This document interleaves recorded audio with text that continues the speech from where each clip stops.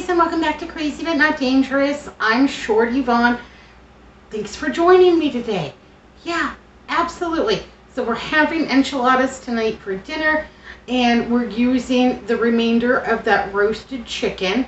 So I've gone ahead and picked it clean, and now I want to do a little bit of a refried bean. I didn't have any pintos in my cupboard in a can, but I did have some white navy beans, and I think those are going to be extra delicious. Not worried about it one bit. We're going to treat them just the same as we would a pinto. So let's go on and make some refried beans. A nice white onion here. It's on the smallish side. So y'all doing good today? Are you doing anything fun or exciting? Let me know. Well, I've had kind of an adventure out in the yard today. I went outside to, water the garden, take care of the plants, do some weeding, what have you. Anyhow, I had the water hose, and I was watering and just, daydreaming and enjoying, temperatures. It was 77 degrees. It was fantastic. Anyhow, I'm watering, and then, all of a sudden, something at my ear. Yeah, a hummingbird.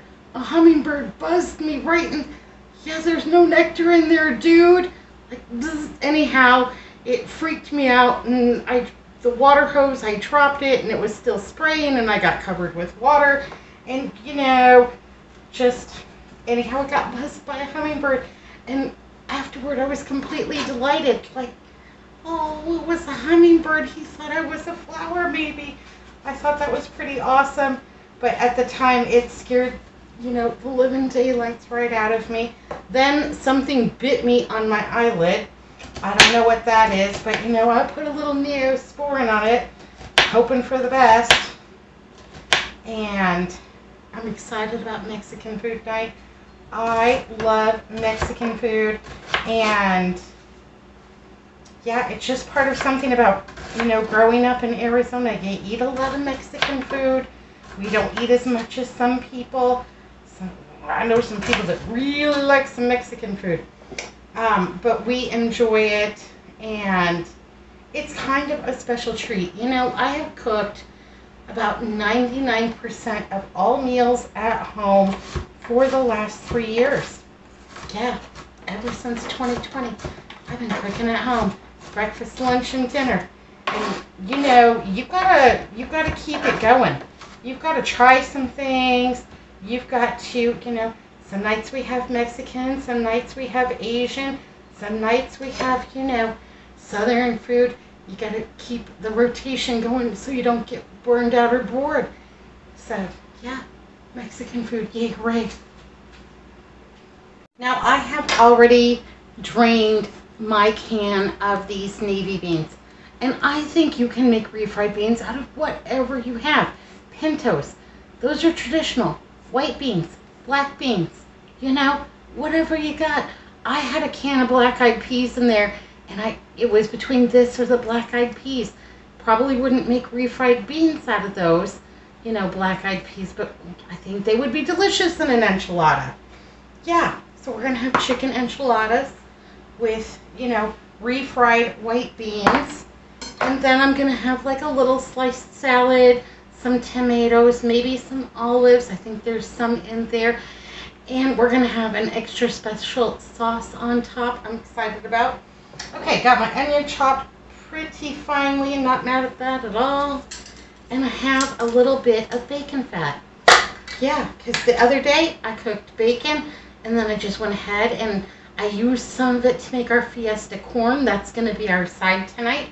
And then, I just put the rest in my collection of this little clarified bacon fat. I keep this in the refrigerator in the shelf with the butter. And it stays pretty pliable. I'm going to take out that much. It's maybe a tablespoon. And I'm going to start cooking my onions in it. Let's go ahead. I'm going to turn that up to a 6. That's like a medium low, something like that. 6. You could cook these on a 3, especially if you had, kids running around and you couldn't keep your eagle eye on them. Yeah, cook it on a 3. It'll take you longer, but you'll get there. Same result.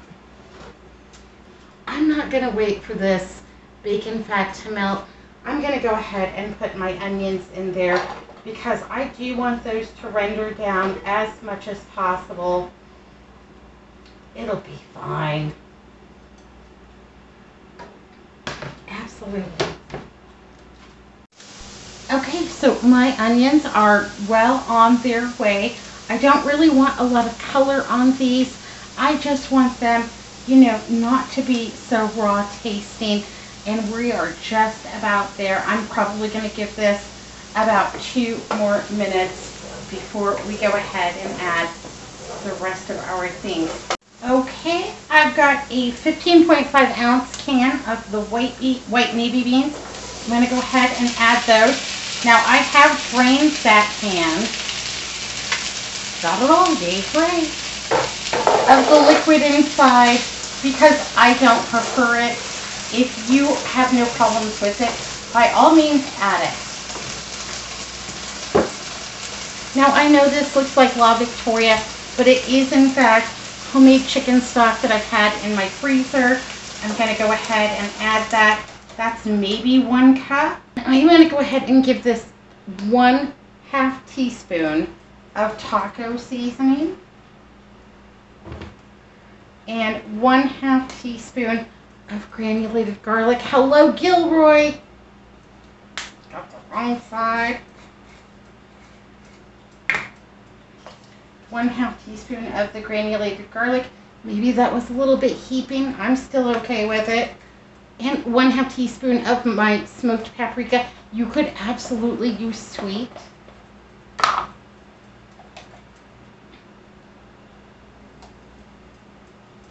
Here we go. Because I want my beans to taste delicious. So they're gonna need a little zhuzh. They're gonna need a little bit of love. So, you know, I'm gonna go ahead and get those seasoned up. I am going to let these just simmer at a 6 or until that chicken stock has reduced by half and those onions basically just disappear and the beans tenderize just a little bit because I want them nice and smooth for, you know, mashing. Absolutely. So I'm going to let those just boil down and get extra delicious. That chicken stock will add a certain unctuousness to them and yeah, not going to be much. They smell amazing already. And then we'll finish adding our spices. This is fresh dried cilantro from my garden and I dry it, and when I can't grow cilantro, then I have some nice and, you know, as fresh as can be. Think the color is fantastic. If you do not care for cilantro, I know that this is a very polarizing spice. Certainly omit it. If all you have is the taco seasoning, you are still in business because that has all kinds of medley of spice. That's got your cumin, that's got your paprika, that's got your garlic. It's got all kinds of good things in there. And so if you are low on spices or you are low on funds and you need a spice, I would absolutely grab the taco seasoning. I would grab the taco seasoning. I would grab the Italian seasoning. And then I would grab some kind of multi-purpose, you know, seasoned salt. Lowry's or the Morton seasonal, or, you know, just, yeah, you don't have to have a whole spice cupboard full of stuff. You know, you can just get it going with whatever it is you got going on. These are at a nice boil. I'm going to go ahead and add, I don't know, maybe that was about a tablespoon of my cilantro to it. Just give this a stir up. And there is plenty of moisture in there to rehydrate any dried herbs, or for that matter, any dried veg that you wanted to add. Just going to go ahead and let these go. And I want just a few tablespoons of liquid remaining to help me blend these up. Okay, so I've reduced by more than half, but let's see if I can, there is still a couple of tablespoons of liquid in there. These beans are super tender and soft. I had the immersion blender out because that's how I was going to zip them. But you know, I think I can just do it with a regular potato masher. If I didn't think I could get them mashed well enough with potato masher, then absolutely, you know, or if you're doing a really big pot and that's way too much for you to mash by hand, by all means get out the immersion blender or put them in your food processor, or maybe your Ninja or a Vitamix. That should be just fine. These beans are so tender after having that little, you know, that little fry up, that little boil down with the reduced chicken stock. Yeah, they're just coming together super good. Those onions are all cooked down. We shouldn't have any big chunks hanging out the side of our face. I'm just going to give these a few more mashes, and I'll bring you back and I'll show you what I end up with. Here are my refried navy beans. They are super tasty and delicious. I'm going to get them in the refrigerator so that we have everything ready to go to assemble our enchiladas so that dinner is quick and easy. That's always a win. That was the whole purpose of meal planning. You know, I didn't have pinto beans, but I'm also not going to run to the store to buy them. You know, make use of the things that you have already purchased, that you've stocked in your pantry, refrigerator, freezer, what have you, because I can guarantee you that if I go over to that Albertsons or I go over to the Dollar Tree, and no matter how much I say to myself, I'm only going to buy, you know, a $2 can of beans or a $1.25 can of beans, I'm not leaving those stores with just that can of beans. Something's going to catch my eye, and I'm going to, you know, shoot the moon, going to blow the budget. Yeah, I'm on a kind of a tight budget because I'm saving for the holidays. And so I don't want to go spend $30 at the Albertsons or the Dollar Tree today, because I've got all of my meal plan. I've got my meal plan. I've got my meal prep. I've got everything, all my ducks in a row. Got my life together a little bit this week, kind of. Anyhow, these are delicious. Andrew came to get us lunch. We're having peanut butter and jelly. And he came to get his lunch, wanted a little taste. Yeah, gave it. He said these were better than any that I have purchased in a can. And why have I waited so long to make these delightful little refried beans for him? He didn't even know they weren't pintos. Well, we're getting close to dinner, so let's start assembling our enchiladas. I'm using these carb balanced tortillas. You know, they're all right. I'm not mad at them.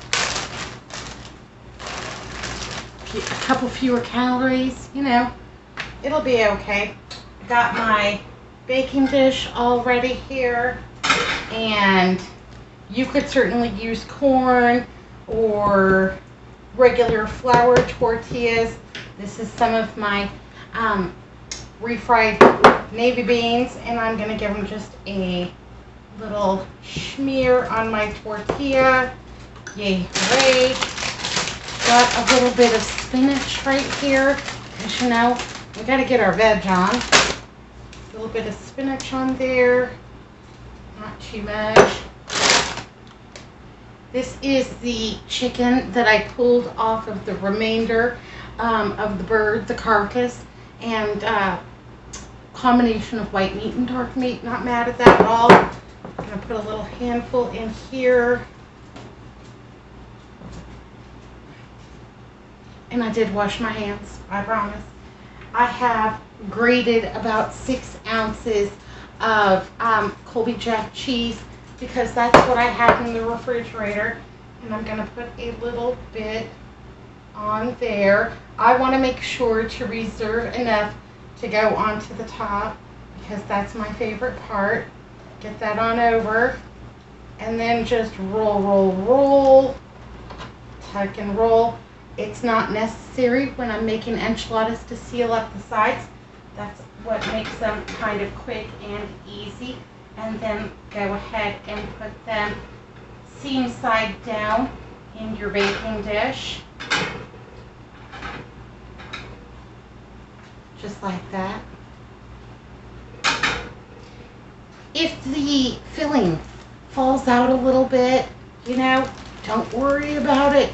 because you're going to use a spatula. You're going to scoop these onto a plate.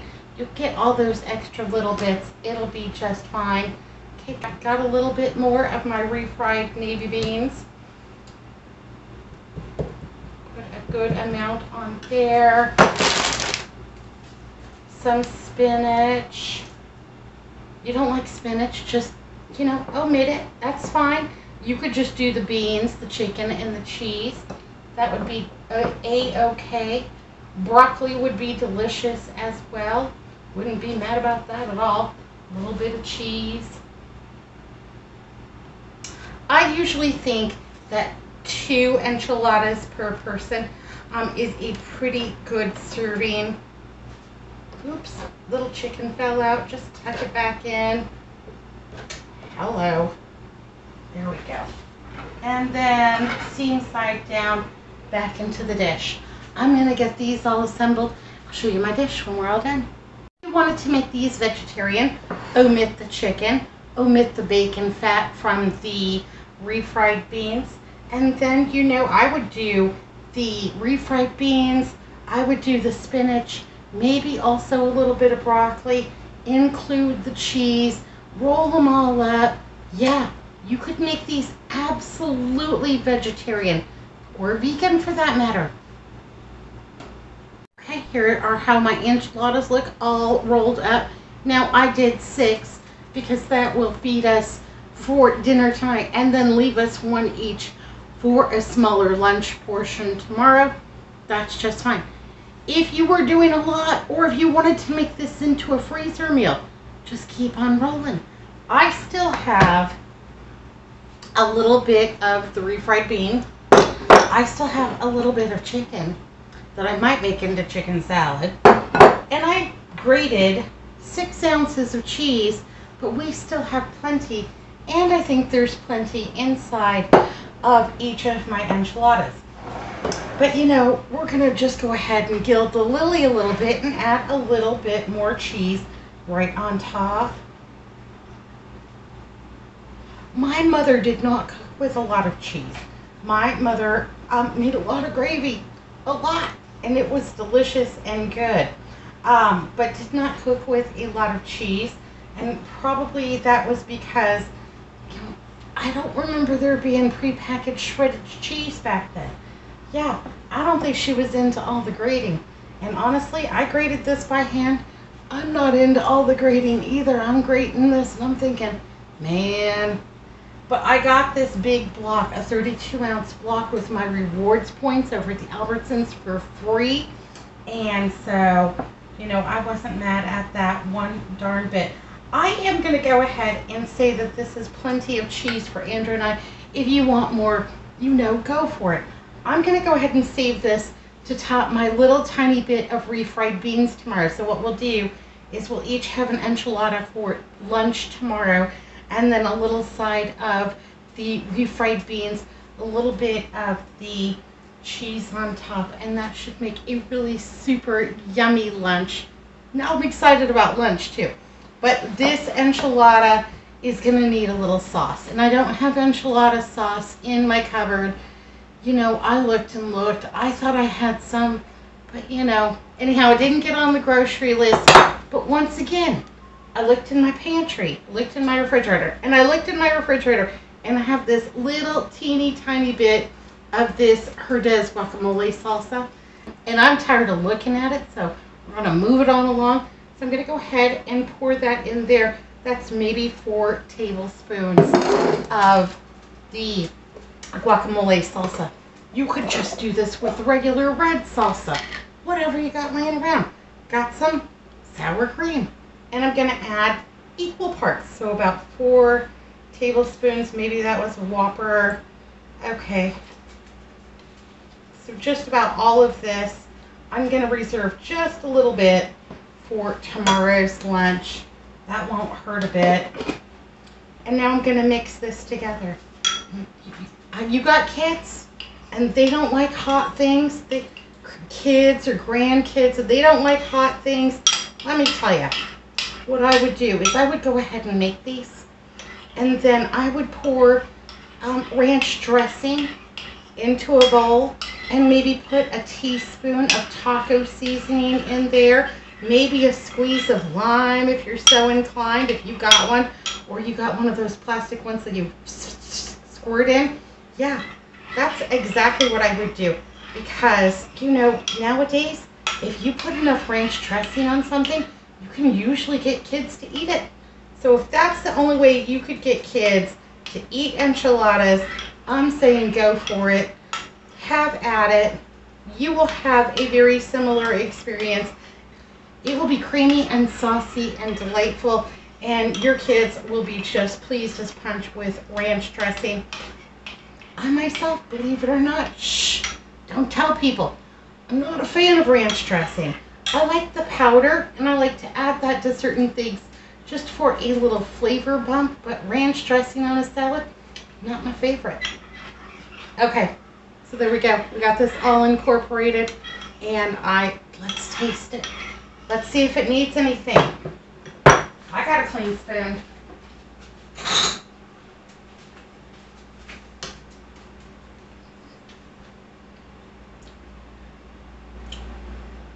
Yep.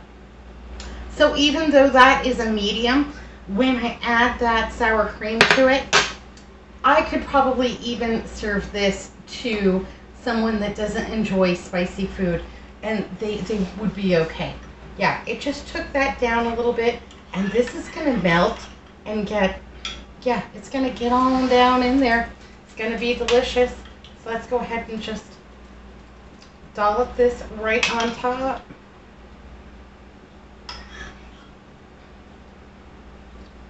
It's a good way to use something that probably wouldn't have lasted another week in my refrigerator.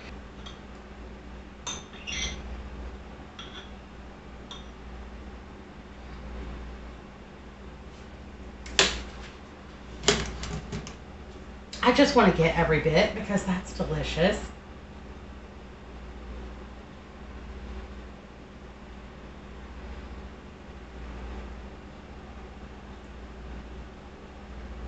Ooh, hello.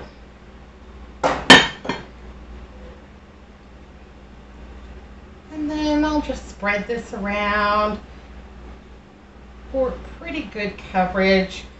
I don't mind if my tortillas get a little crunchy on the outside. I like that little crunch. But there we go. That will just meld all in and get in there with that cheese and just be super yummy and delicious. If you wanted to put just a little bit more cheese on top, nobody's going to be mad about that. Okay. All right. Here we go. Now all I'm going to do is pop it into my Easy Bake Oven until it reaches a safe internal temperature of 165, just so it's heated all the way through, because pretty much all of our components are cooked. So we just need it hot and bubbly and completely delicious. All right, my lovelies, it's dinner time. While this baked, I had a 30-minute nap on the couch. It was delightful. Let's make a plate. I didn't have any olives. I just had tomato, cucumber, some limes. We're just gonna have to make do. We're not gonna suffer. It'll be fine. Heated up my Fiesta corn in the microwave. It took about 4 minutes, and that's piping hot, I can tell you that. So let's go ahead and put some on the plate here.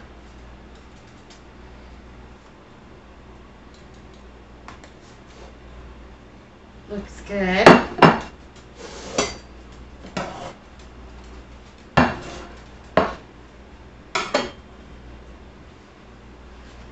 Piggy's excited about tonight's dinner. He woke up from his nap too. These came out of the Easy Bake Oven. I think they look super yummy and delicious. Yay, hooray. They're piping hot.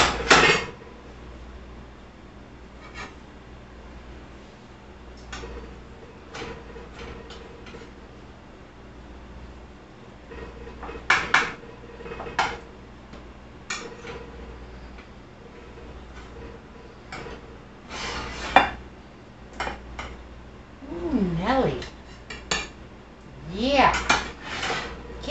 belly. I'm gonna put a little bit of tomato on mine. I'm gonna take a lime and squeeze that right on top of everything because that'll just make the whole experience just a little bit more yum. And let's see, some cucumbers, a little bit more tomato, and there we go. There's my plate. Enchiladas, fiesta corn, some cucumbers, some tomatoes. Looks delicious. Let's get a fork and take a bite. Yeah, a taste test, a quality assurance test. Let's take a bite, see how we did. Gonna take a small bite so I don't burn my face off. Okay. Ooh, with a little tomato.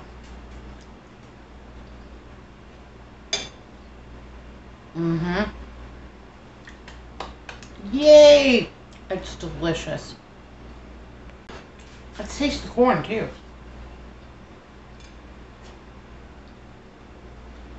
Ooh, with that little bit of lime. Yeah. That's delicious. All right, my loves, be good, be careful. Look both ways. I'll see you next time. I gotta go eat dinner and watch Jeopardy. Thanks for watching Crazy But Not Dangerous. I'll see you next time.